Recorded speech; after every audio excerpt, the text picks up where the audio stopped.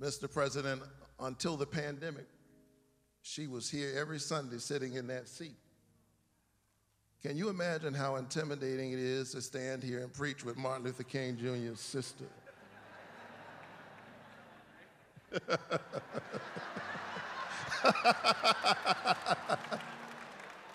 You get to do that this morning.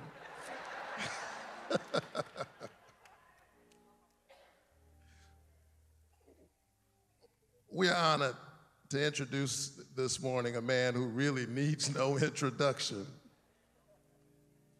But let me just say that I am inspired by his lifelong commitment to service.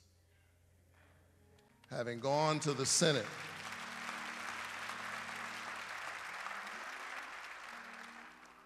at age 29, representing the great state of Delaware for 36 years. And while in the Senate,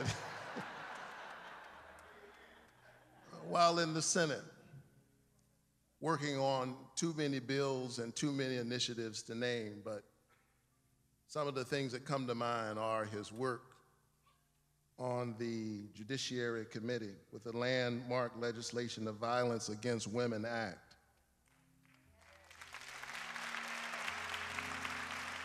It strengthens penalties for violence against women and creates resources for survivors of assault. His work on the Senate Foreign Relations Committee, 12 years, shaping American policy. But here's what he says. He says, America is an idea. America is an idea that is stronger than any army, bigger than any ocean, more powerful than any dictator or tyrant. It gives hope to the most desperate people on earth. It guarantees that everyone is treated with dignity and gives hate no safe harbor. It instills in every person in this country the belief that no matter where you start in life, there's nothing you can't achieve if you work at it. That's what we believe. That is what we believe, but it is also the reason we come each year to lift up Martin Luther King Jr. and so many others. Because Langston Hughes perhaps said it best, that America is a land that both is and is to come. We are pushing towards those ideals. And so we are inspired by his life of service. We are also inspired by the way in which he has transformed his pain into power. Joe Biden is no stranger to suffering and to grief, but his faith has sustained him through it all. He is a devout Catholic.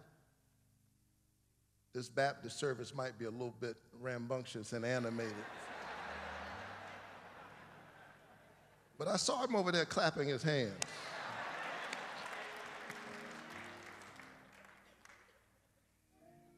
We're so glad that you're here. Many have come to the pulpit of Ebenezer Church. We've had presidents before. President Jimmy Carter has stood in this pulpit. President George W. Bush, Bill Clinton, Barack Obama. But this is the first president, the first sitting president to deliver the sermon on a Sunday morning.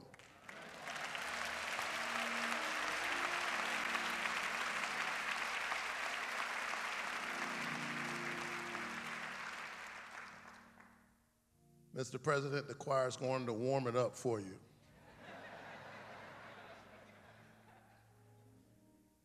That's how we Baptists do.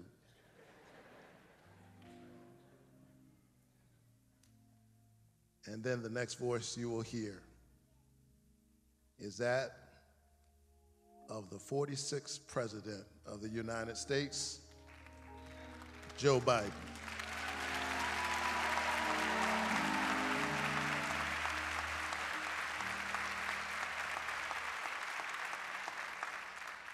Yes, if you want to say that I was a drum major, say that I was a drum major for justice. Say that I was a drum major for peace. I was a drum major for righteousness. And all of the other shallow things will not matter. I won't have any money to leave behind. I won't have the fine and luxurious things of life to leave behind. But I just want to leave a committed life behind. And that's all I want to say. If I can help somebody as I pass along, if I can cheer somebody with a word of song, if I can show somebody he's traveling wrong, then my living will not be in vain.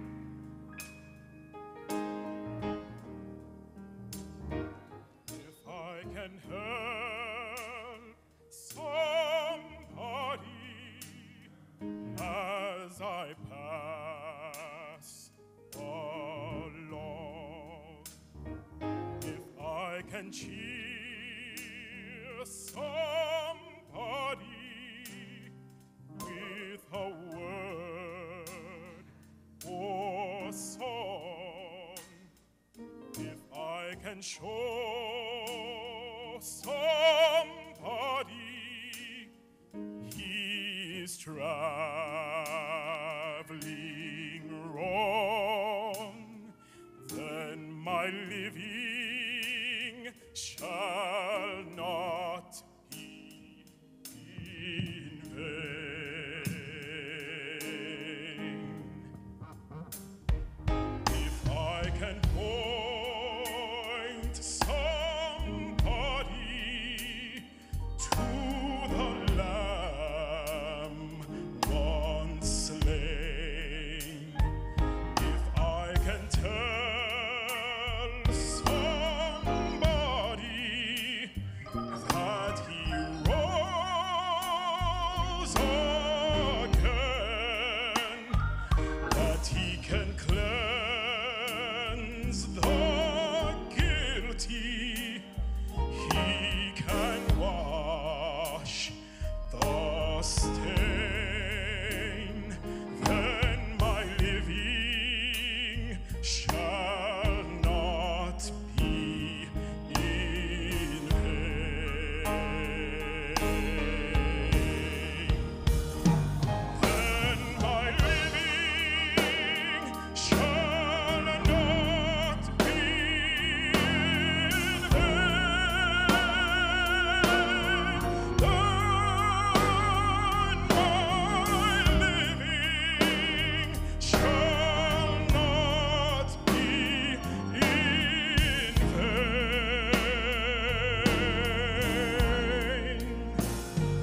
If I can help somebody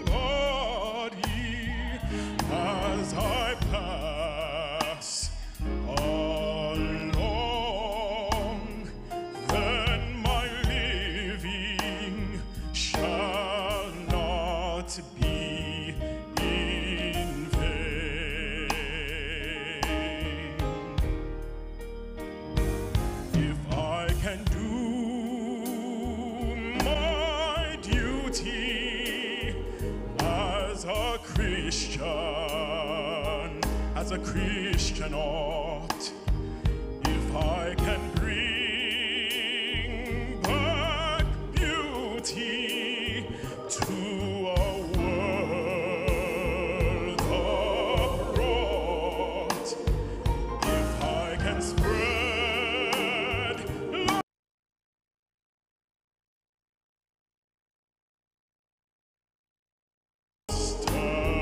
taught, then my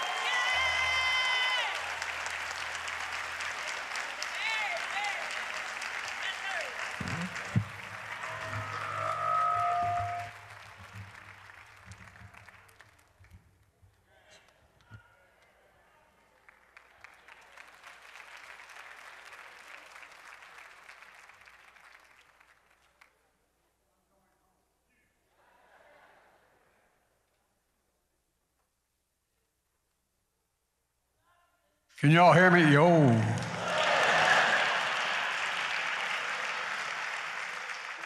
I've spoken before parliaments, kings, queens, leaders of the world. I've been doing this for a long time, but this is intimidating following. Y'all are incredible.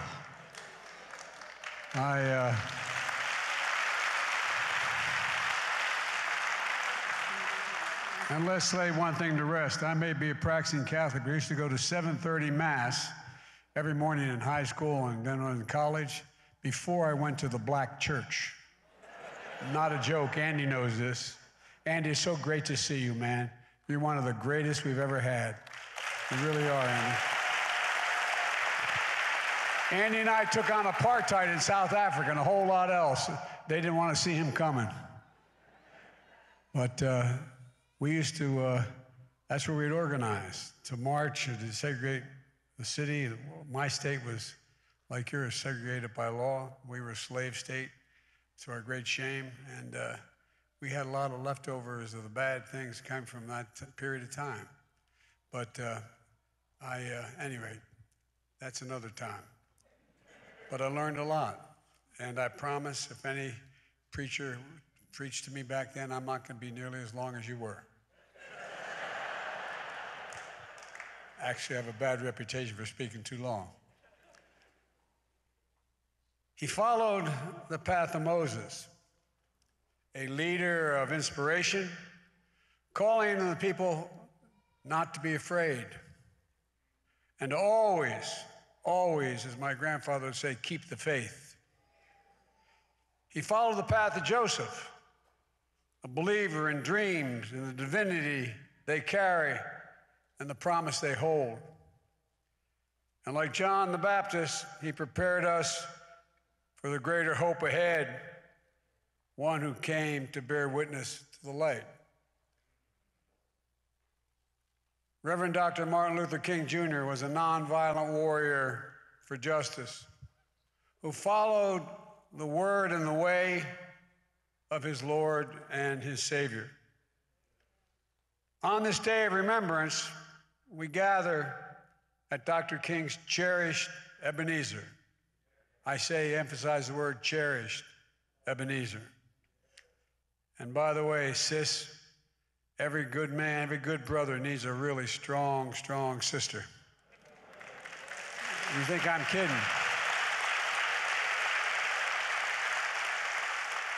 I'm no Dr. King, and my sister's not you, but I tell you what, she's smarter, better looking, and better person than I am. Managed all my campaigns.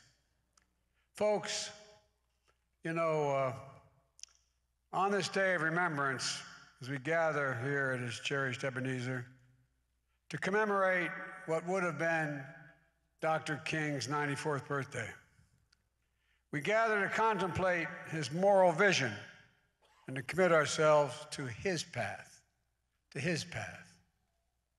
path that leads to the beloved community, to the sacred place, that sacred hour when justice rains down like waters and righteousness as a mighty stream.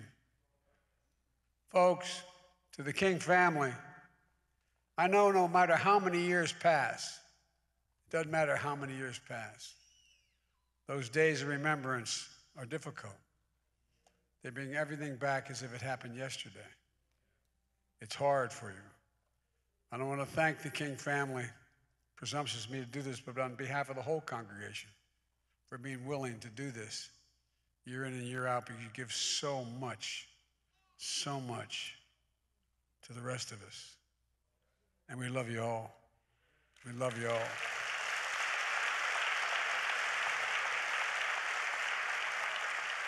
To fully honor Dr. King, we have to pay tribute to Mrs. Coretta Scott King, who we dearly miss. She led the movement that created the King holiday and so much more. In my view, this is her day as well.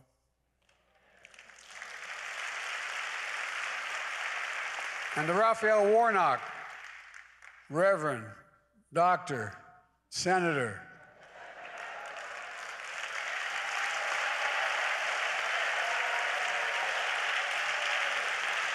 Congratulations on your historic victory.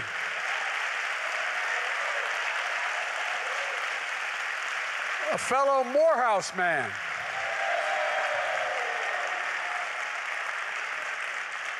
I've come to know a lot of Morehouse men.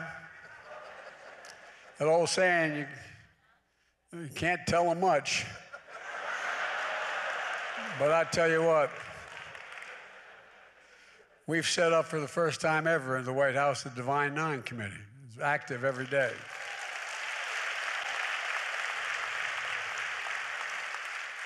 And I watch how the other graduates pick on the Morehouse man. You stand in Dr. King's pulpit and you carry on his purpose. And this service doesn't stop at the church door. It didn't with Dr. King, it doesn't with you, and it doesn't with the vast majority of you sitting before me. I want to thank you for the honor of inviting me to be called to America's Freedom Church. And thank you to this congregation and to all the distinguished guests, elected and unelected officials that are here today, who've done so much over so many years, and so many young people are going to do so much more than we were ever able to do. What's your name, honey? Well, it's good to see you. Maybe I can have a picture with you before I leave, okay? Is that all right?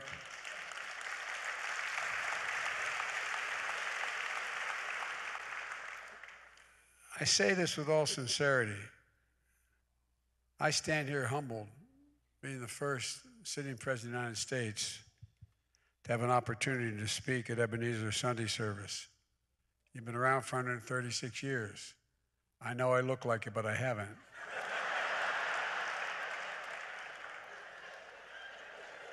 I'm God-fearing thanks to my parents and to the nuns and priests who taught me in school, but I am no preacher. But I've tried to walk my faith as all of you have.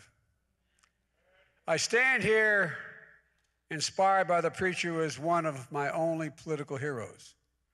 I've been saying, and Andy's heard me say it for years, I have two political heroes my entire life. When I started off as a 22-year-old kid in the East Side in the Civil Rights Movement and got elected to the United States Senate when I was 29. I wasn't old enough to take office. And I had two heroes. Bobby Kennedy. I admired John Kennedy, but I could never picture him at my kitchen table. But I could Bobby. And no malarkey, Dr. King. Dr. King. And the fact is that, I stand here at a critical juncture for the United States and the world, in my view. We're at what some of my colleagues are tired of hearing me saying, but we're at what we call an inflection point. One of those points in world history where what happens the last few years and will happen the next 6 or 8 years is going to determine what the world looks like for the next 30 to 40 years. It happened after World War II. It's happening again. The world is changing. There's much at stake. Much at stake. And the fact is that this is the time of choosing. This is the time of choosing, direct choices we have. Are we a people who will choose democracy over autocracy? Couldn't ask that question 15 years ago. Everyone thought democracy was settled, not for African Americans. But democracy as an institutional structure was settled. But it's not. It's not. We have to choose a community over chaos. Are we the people who are going to choose love over hate? These are the vital questions of our time, and the reason why I'm here as your president. I believe Dr. King's life and legacy show us the way, and we should pay attention. I really do. Dr. Martin Luther King was born in a nation where segregation was a tragic fact of life. He had every reason to believe, as others of his generation did, that history had already been written, that the division would be America's destiny. But he rejected that outcome. He heard Micah's command to do justice, love mercy, and walk humbly. And so often, when people hear about Dr. King, people think of his ministry and the movement were most about the epic struggle for civil rights and voting rights. But we do well to remember that his mission was something even deeper. It was spiritual. It was moral. The goal of the Southern Christian Leadership Conference, which Dr. King led, stated it clearly and boldly, and it must be repeated again now: to redeem the soul of America. I'm not joking. To redeem the soul of America. What is the soul of America? It's easy to say, but what is the soul of America? Well, the soul is the breath, the life, the essence of who we are. The soul makes us us. The soul of America is embodied in the sacred proposition that we're all created equal in the image of God. That was the sacred proposition for which Dr. King gave his life. It's a sacred proposition rooted in Scripture and enshrined in the Declaration of Independence. A sacred proposition he invoked on that day in 1963 when he told my generation about his dream. A dream in which we're all entitled to be treated with my father's favorite word, dignity and respect. A dream in which we all deserve liberty and justice. And it's still the task of our time to make that dream a reality, because it's not there yet.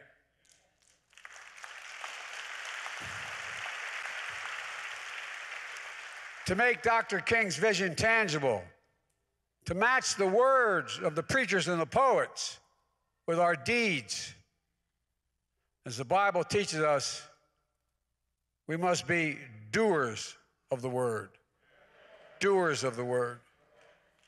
The battle for the soul of this nation is perennial. It's a constant struggle. It's a constant struggle between hope and fear, kindness and cruelty, justice and injustice, against those who traffic in racism, extremism, and insurrection. A battle fought on battlefields and bridges, from courthouses and ballot boxes to pulpits and protest. And at our best, the American promise wins out. At our best, we hear and heed the injunctions of the Lord and the whispers of the angels. But I don't need to tell you that we're not always at our best. We're fallible. We fail and fall.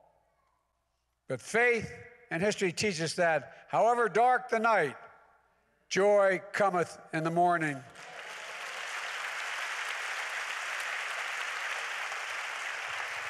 And that joy comes with the commandments of Scripture. Love the Lord thy God with all thy heart, all thy mind, and all thy soul. And love thy neighbor as thyself. Easy to say, but very hard to do. But in that commandment, in my view, lies the essence of the gospel and the essence of the American promise. It's when we see each other as neighbors and not enemies that progress and justice come. It's when we see each other as fellow human beings, as children of God, that we begin to walk the path of Dr. King's beloved community. A path his dream inspired and whose legacy propel us forward to this day. Here's what I learned in my life and my career along that path, as many of you have learned along your path. We're all imperfect beings, We don't know where and what fate will deliver to us and when. But we can do our best to seek a life of light and hope and love and, yes, truth. Truth. That's what I try to do every day, to build the future that we all want. Or reminding ourselves that nothing is guaranteed in our democracy. Nothing. Every generation is required to keep it, defend it, protect it, to be repairers of the breach. And to remember that the power to redeem the soul of America lies where it always has lay, in the hands of we the people. We the people.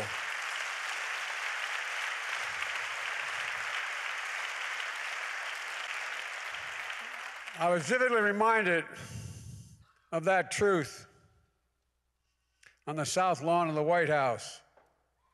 I believe you were there, both of you, both your senators. On the south lawn of the White House with our Vice President Kamala Harris, and hearing these words, and I quote, "It took just one generation from segregation to the Supreme Court of the United States," end of quote. Those are the words of Ketanji Brown Jackson, our Supreme Court Justice. It took just one generation from segregation to the Supreme Court of the United States. As I told folks at the time, she's smarter than you are. As Dr. King said, give us the ballot and we will place judges on the bench who will do justly. And we are. That's the promise of America, where change is hard but necessary. Excuse me. Progress is never easy, but it's always possible. And the things do get better on our march toward a more perfect union. But at this inflection point, we know there's a lot of work that has to continue on economic justice, civil rights, voting rights, on protecting our democracy. And I'm remembering that our job is to redeem the soul of America. Look,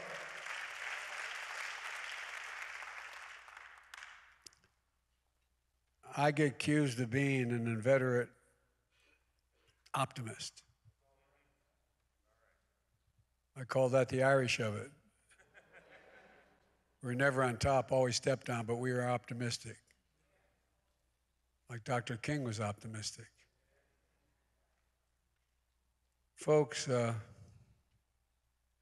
I said, progress is never easy. But redeeming the soul of the country is absolutely essential. I doubt whether any of us would have thought, even in Dr. King's time, that literally the institutional structures of this country might collapse. Like we're seeing in Brazil, we're seeing in other parts of the world. Folks, I'll close with this, with a blessing I see today. In the Oval Office, and many of you have been there in my office, you get to set it up the way you want, within reason. As I sit at my desk,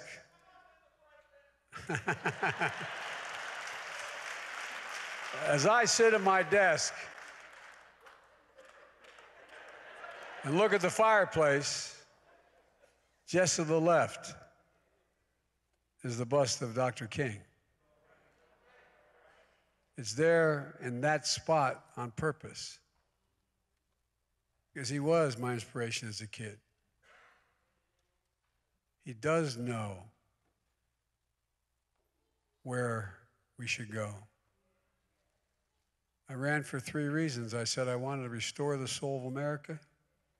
I I wanted to rebuild this country from the bottom up and the middle out, and I wanted to unite it. And not far from him, if you look about 40, 50 degrees to the right, there is another statue, another bust of Rosa Parks. People ask me, why? I say, and I put in my words, she just say, I've had enough. I've had enough. Folks, I often think of the question that Dr. King asked us all those years ago. I think it's important you all remember, but I think it's important the nation remember it. He said, where do we go from here? That's a quote. Where do we go from here? Well, my message to the nation on this day is we go forward. We go together. When we choose democracy over autocracy, a beloved community over chaos, when we choose believers in the dreams, to be doers, to be unafraid, always keeping the faith. Every time I walk out of my Irish Catholic grandfather's home up in Scranton, Pennsylvania, his name was Ambrose Finnegan. And he'd yell, Joey, keep the faith. My grandmother, no, Joey, spread it. Spread the faith. No, I'm serious. This is a Catholic rosary I have on my wrist. One my son had on the night he was dying. The point is, there's hope. There's always hope. We have to believe. And ladies and gentlemen, that was Dr. King's path in my view. Path to keeping the faith. And it must be our path. Folks, for God's sake, this is the United States of America. The United States, there's nothing beyond our capacity. Nothing beyond our capacity if we set our mind to it. And ladies and gentlemen, we're a land of dreamers and a land of doers.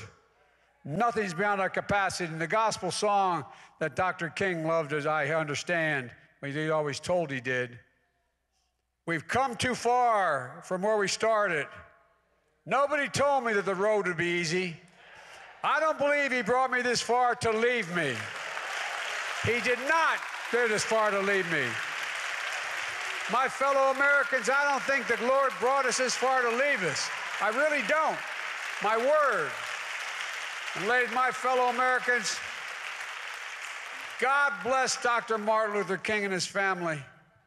And based on one of his favorite hymns, precious Lord, take my hand through the storm, through the night, and lead me on to the light. May God bless you all, and let's go find the light. We can do this.